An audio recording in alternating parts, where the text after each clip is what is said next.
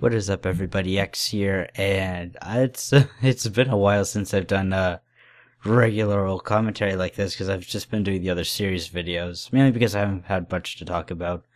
This is why I've been doing those videos. But yeah, main point I wanted to do is wish all you guys a happy holidays because it is that time of season where there's candy canes everywhere, and that I'm probably going to indulge in liters upon liters of eggnog, like I do every year. I don't know what it is, but I just love eggnog. It's amazing. But I only drink it during Christmas, even though it could theoretically make it throughout the year.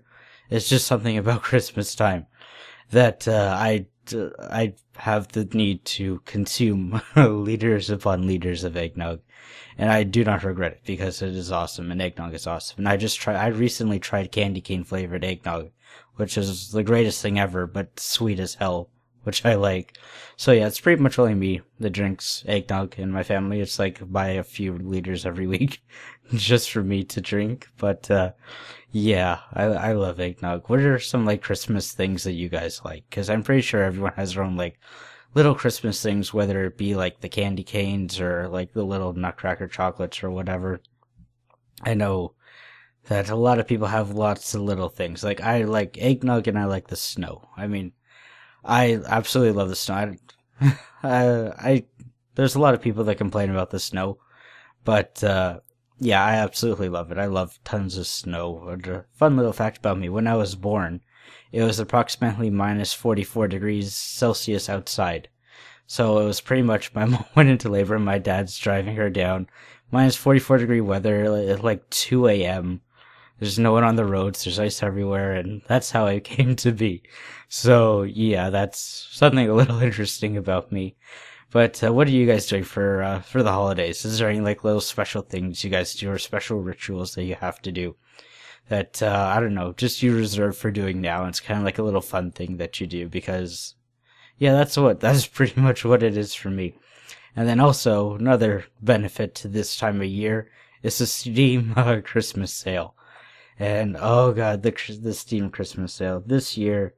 I'm prepared with money for the Christmas sale, so I'm going to be watching all the sales and trying to find games to come to play with, and just see what happens there. So that's gonna be interesting, seeing what I could pick up. Hopefully, pick up some good games that I can make videos on, because I'm definitely planning on getting Chivalry and Ace of Spades, or excuse me, are two games I know I'm getting for sure, because I'd seen some Ace of Spades stuff and that looks awesome. Then my little brother had got Chivalry a while ago. So now that that's on sale, I'm gonna wait till it's like at least 50% off and I'm gonna pick up that. So that's gonna be fun to play with. And then I'm not sure what else I had to pick up. I've been like debating the THQ bundle pack with like Darksiders and Company of Heroes and Saints Row and Warhammer 40k. And I don't know. I'm not too sure. It's like I want to get it because it's so cheap, but I don't know if I'm going to play it much. And that's like the paradigm of the Steam Christmas sales. Everything is so cheap, you just want to buy it for the sake that it's cheap. It's like Steam's...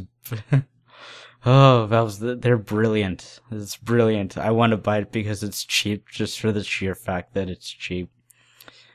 Oh, it's so hard to make the decision, because like, this bundle is usually worth $207 and it's $25. It's like, why wouldn't I buy that? It's only $25. But it's like, oh my god, it's so hard. I don't know. I don't know. It's like, usually when it comes to money, I am very conservative with it. I careful of my spending all the time, and it's just like, then once the Steam Christmas sales come, it's like I have to spend money. Oh, it's not like last year. Last year with the Steam sales, I had a whole bunch of TF2 items that I had stockpiled, because back then I was planning on getting Modern Warfare 3 with Steam items, but no one was selling it, so I had like 30 keys in TF2, like just stockpiled. So I got a whole bunch of things, like I had got Bastion or whatever, Binding of Isaac, Magic the Gathering 2012, and I got Magic the Gathering 2012 for one of my friends as well.